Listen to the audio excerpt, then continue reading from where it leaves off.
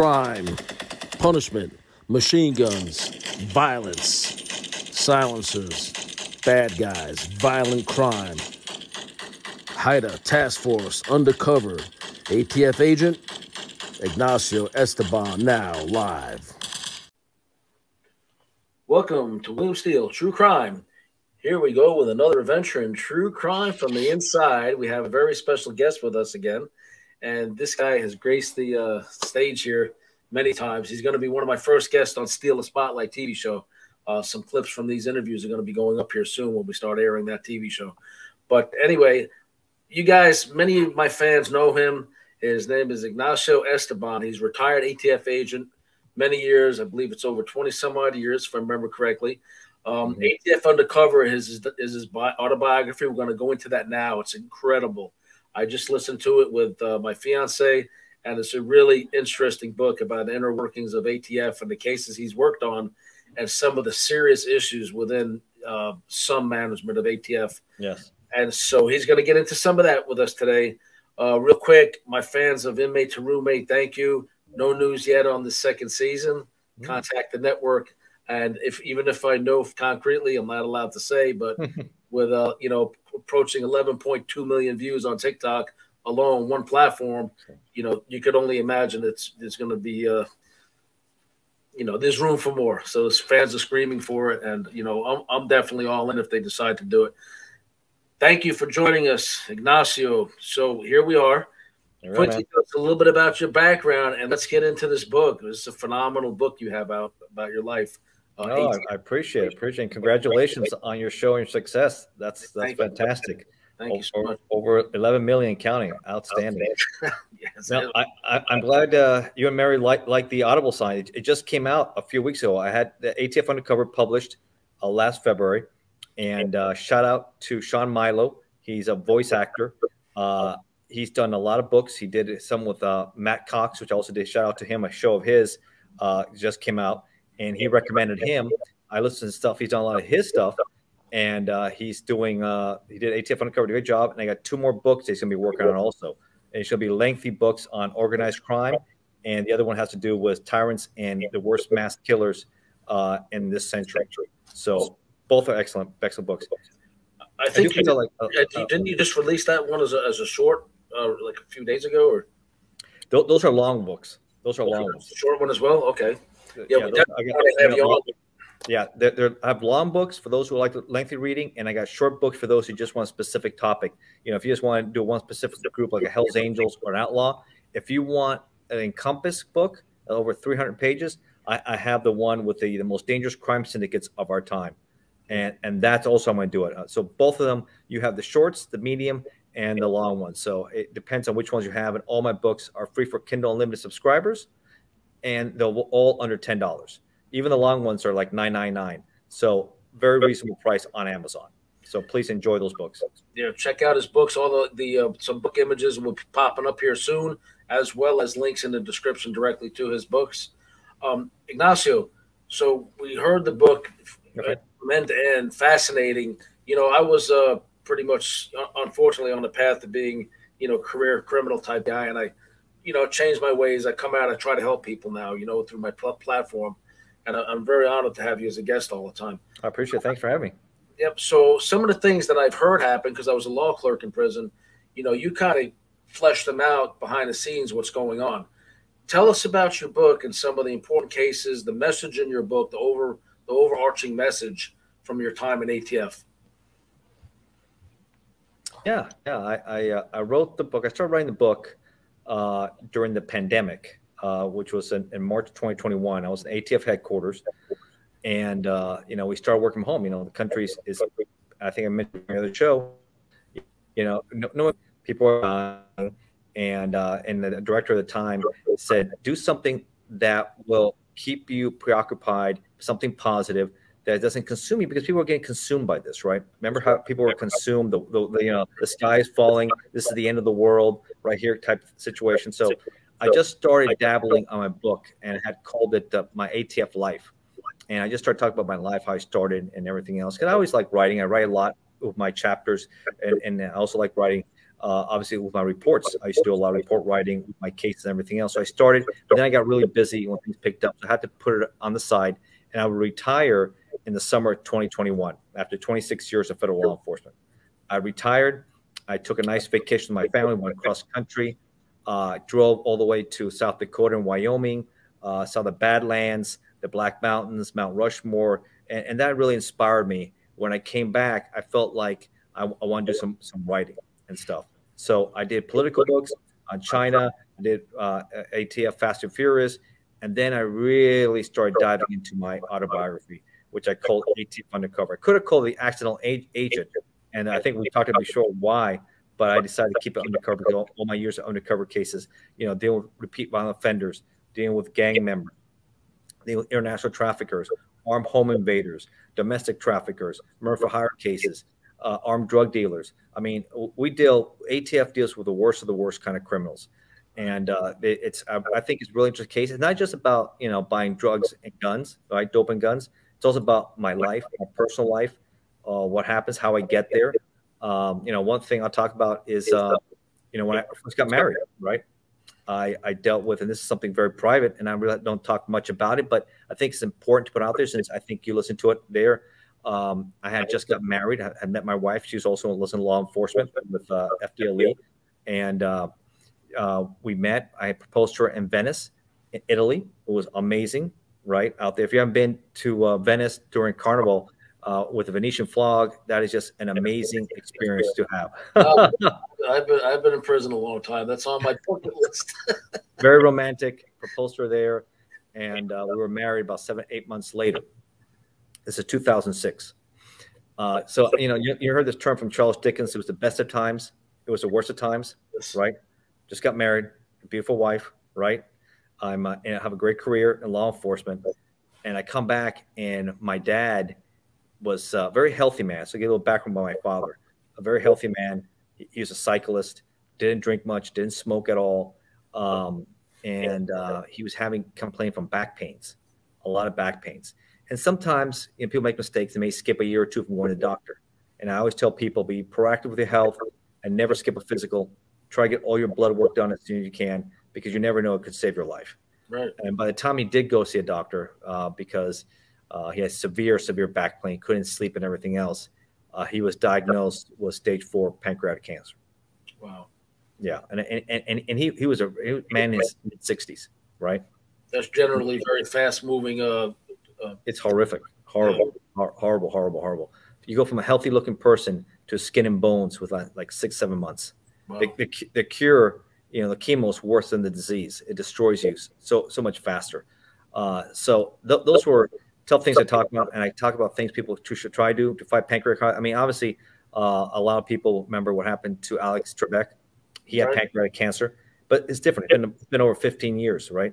Medicine's treatment. He was able to function and go to work on Jeopardy, right? When you got that, man, it was like downhill done. He never enjoyed a day of retirement in his life. He worked his whole life because he was going to retire around 70. Never got there. He was an engineer, very, very, very good. He worked at Bertram Yachts and in Miami. It makes beautiful, amazing yachts. Right. And it wasn't able to enjoy his retirement. I remember. I'm fortunate enough to retire and do things that other people cannot do, because you never know. Never assume you will have that next day. So that's in it too, personally, about my life and how difficult it was, because you had to deal with my caseload. I was in Tampa. They were in Miami, right? So I had to go back and forth. I had a new wife.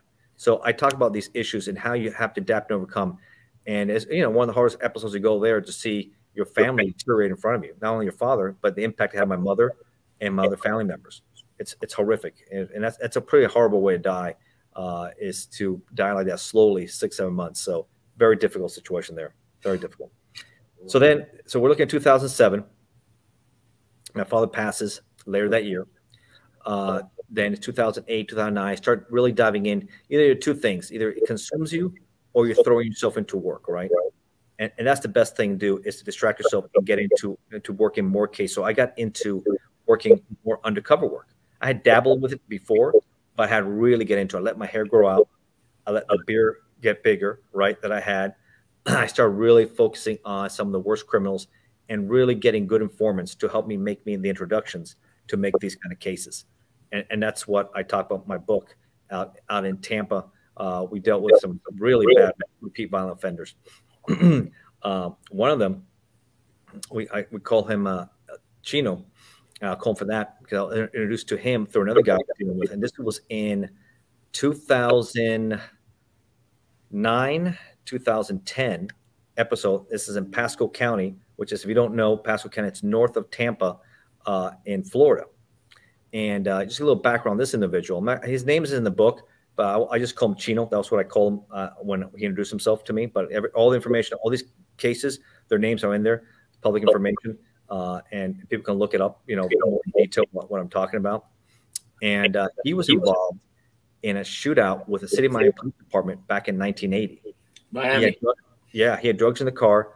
He was driving. He had a passenger, and they were getting pulled over, and they get a high-speed pursuit, and they start opening fire at the police officers. And the police officer had slammed the brakes, and the windows were cracked. They had fallen out of the car, and he positions the vehicle in a certain way so the passenger can open up and kill the officers. Unfortunately, he missed, and it didn't happen. And then they keep on, and they arrest him a few blocks later. In my mind, for attempted murder of two law enforcement officers, this guy should have gotten, life, obviously. Yeah, about 20-some years, almost 30 years, a little less. Yet here he is. He got out eventually and committing more violent gun crime out in Pasco County. Absolutely. So now we're going to fast forward. This is 1980. Now we fast forward now to 2010, 2011. It's the exact date on the book, but 2010, 2011. And this other guy, I call him Short Block. His real name is in there. And he's Mexican-American. The other guy's going to be Cuban-American, or Cuban.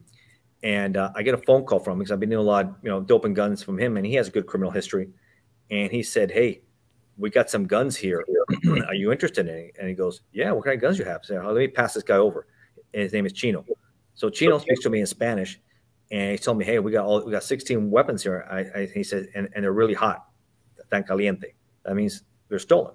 Right. I said, "Oh yeah, what do you have?" He told me he has long guns, he has handguns, different calibers. So I'm thinking, okay, it's like a Sunday night. I said, I got to buy some time because obviously we have logistics to do. I just can't run out there and buy it. I've got to, get an operational plan. I got to get a team ready. I got to get the buy money set up. So you always have to play that in there and buy yourself time. But I said, okay, give me a couple of days. Hold on to it. I'm going to buy them from you. Because I know, based on the other guy, his criminal history, but I don't know sure who this guy is yet. I know by his voice he's Cuban. I want to try to identify who he is. But just by his tone, his attitude, I know he's been around the block. Right.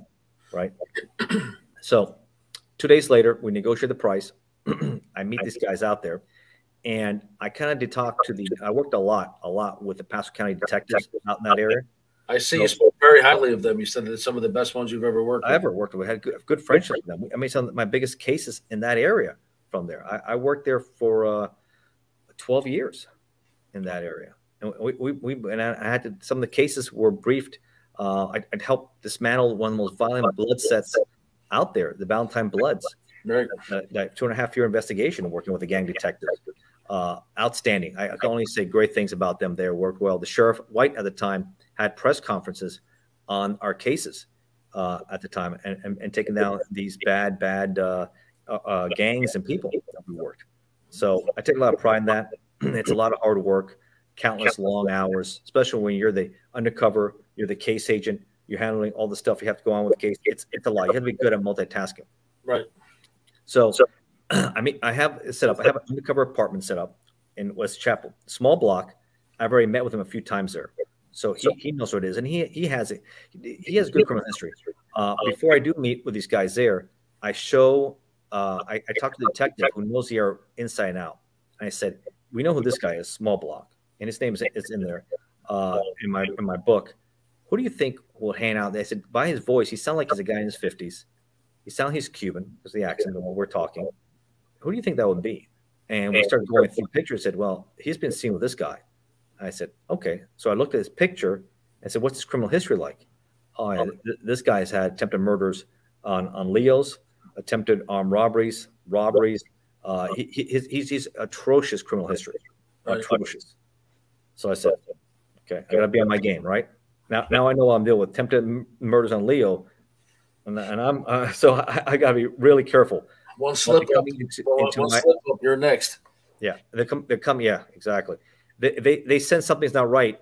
I know he's going to pack his own heat, and I got mine too, and it could get ugly in the apartment. But I know a lot of guys in prison with criminal histories. If they're attending, they'll brag about what they're going to go back to, and a lot of them say, you know, F the police. You know, next time I'm going to hold court in the street, and you know what that means. That means shoot it out with you guys. You know, and some of them are just talking bravado, but you can tell the types that mean it. They don't say it often, but when they do say it, they're not intending to go back to prison, you know, because they know they're done if they get caught again. Yeah, the ones they're the quiet type, silent types. You got to be careful. Exactly. The guys who just bark all day, you know, they all talk. But the ones that you can tell in their eyes that they're serious about it. Those are the ones who it's what's between the ears. You got to be careful about, right? That's between the ears. So I already know what I'm dealing with here. It's going to be me with these two guys, right? So my apartment, I have it fully wired, right? I got it fully wired up. So for video and sound, because I like always to make the best thing I can for the jury, right? I want the prosecutor to feel comfortable and the jury to feel comfortable with it, the evidence they have going on in there. So that's really important for me. Okay. I think I'm having an issue. It looks all right on this side. Are you okay on that side? Yeah, you look fine. I just heard some noise. That's all, like yeah, right there. For some reason, my computer's acting up. Hold on a second. I might have to take something out here. You're going to be able to edit this out or no? We could just continue talking while you're adjusting it. I was wondering if you could ever get us some other pictures, especially you with the beard and the grown out hair. Your undercover days. Oh yeah. Some more guns I sent you some. I already sent you some, right? You have a few? Yeah, we have some to work with. I'm going to start a file on you. As a matter of fact, I have to go back through all your stuff and create one file for your pictures because you're actually my most frequent guest. So. Gotcha. Yeah, absolutely. Especially if you use it for the other show you're talking about, that would be cool. All right, so I think my computer's acting fine now. All right, so I have him. He shows up. In one vehicle, and small block comes in another one.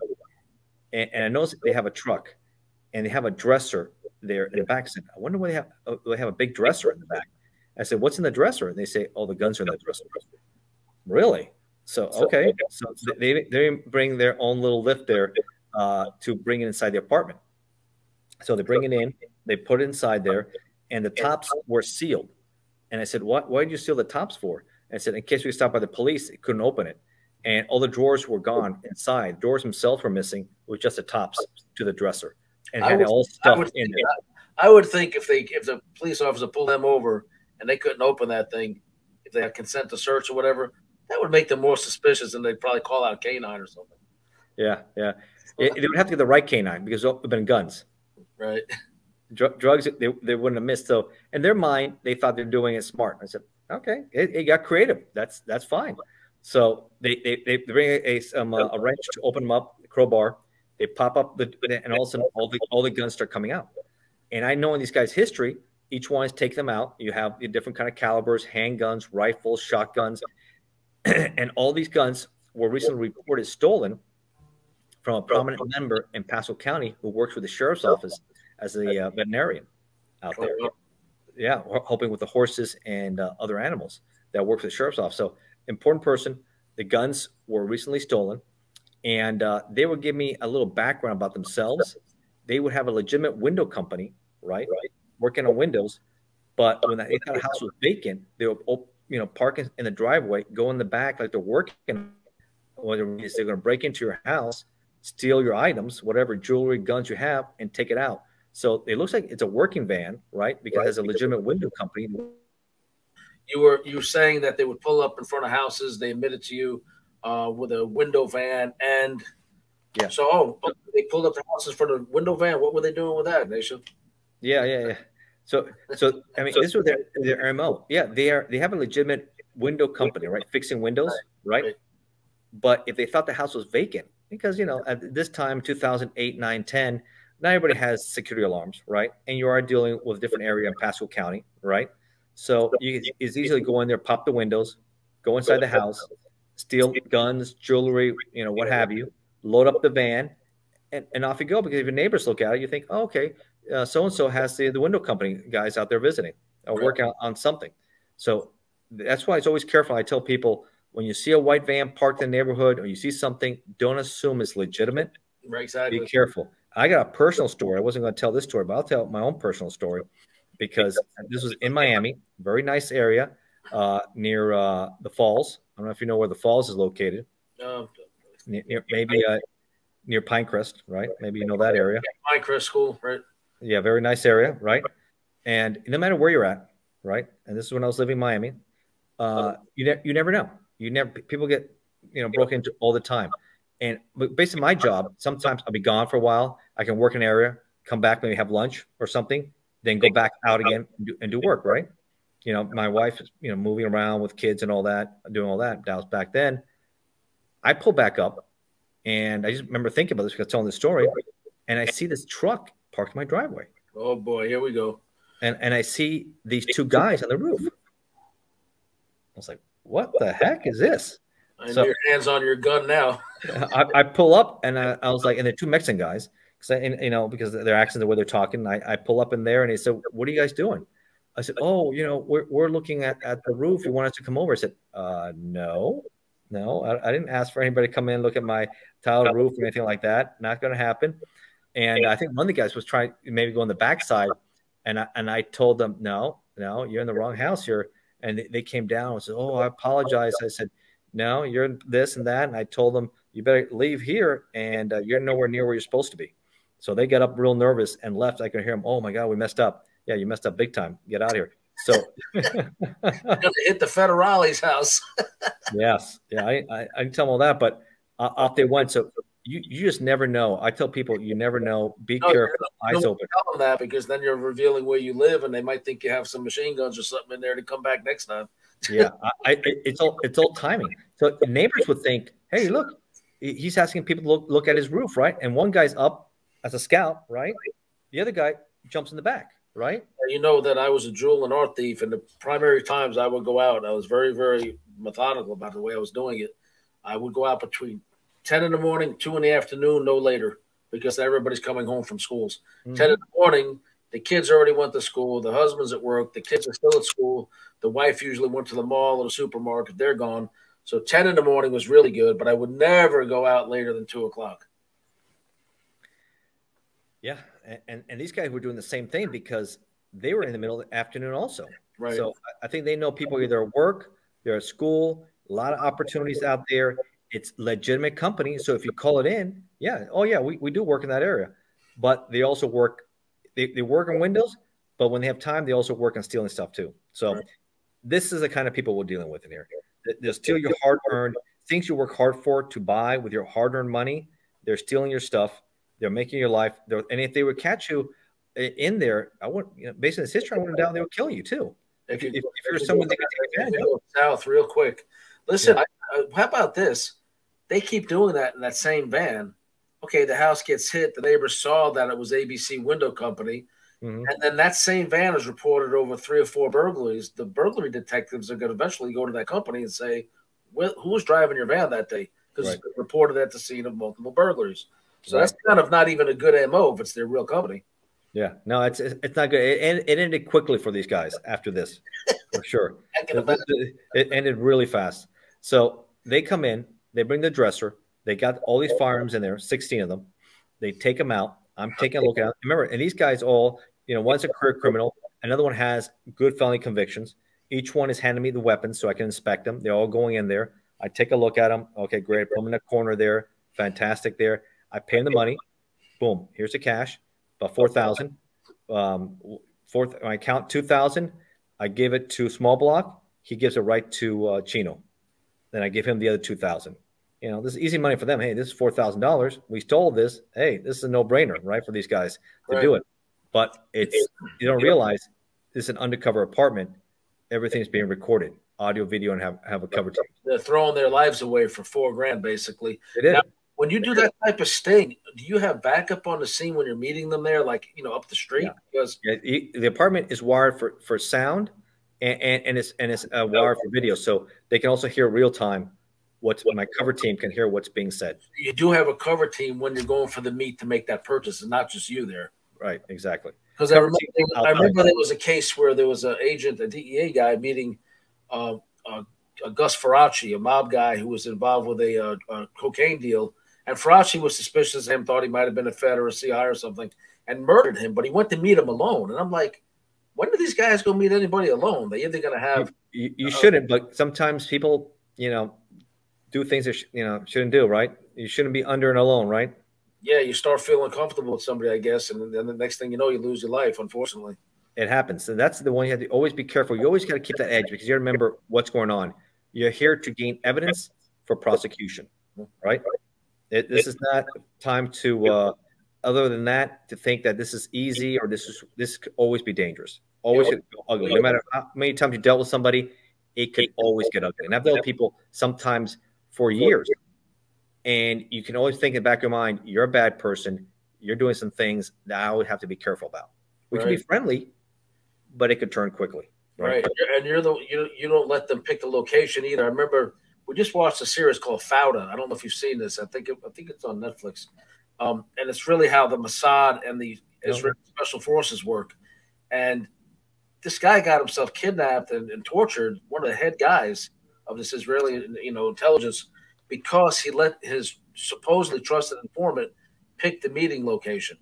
He picked the location, where he wanted to meet him, and the apartment he had his buddies, then kidnapped the handler, for whatever reason. He decided not to cooperate anymore, but then he kidnaps the guy, after he was about to get out of this whole thing. So I know that probably affects law enforcement here, is that, you would never let the person you're going after select the location for a meeting unless it was like maybe a middle of the day, very busy area with cameras and all that. I can't even imagine. I always pick the locations. Right. I always pick the location where we're meeting. And if we can't agree on something, we'll find somewhere else. But it's never going to be on their terms, right? Yeah. Out of their element, for sure. You don't want them comfortable if you can in all possibilities, because again, it's not worth your life. Again, you're building a case, and it's not worth your life at the end. So, okay, so these guys offload the guns. I pay them. They take the dresser. They got the dolly. They take the dresser back in the truck, and they come back in.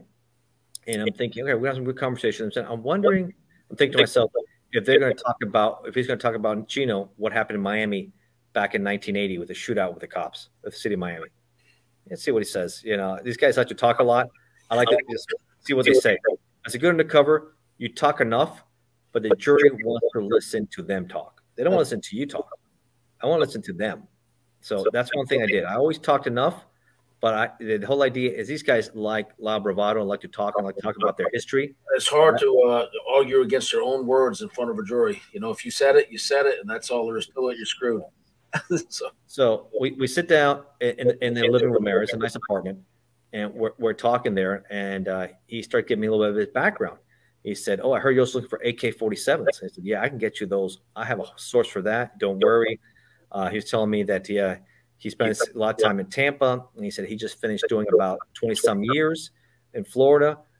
He said the police were trying to shoot me. They couldn't kill me. I shot at them, and he starts bragging about what happened. I said, "All right, keep on talking. We'll keep on listening to that. Keep on talking, right?" that's good evidence. And we finished conversation. He said, "Oh, we're going to do a lot of business. I like working up here in Pasco. I feel we can do a lot of things." I said, "Okay, that's great." So that's fine. And let me see here. So we do that. We finish, and then we do some more deals later. And about a month or so later, these guys are arrested.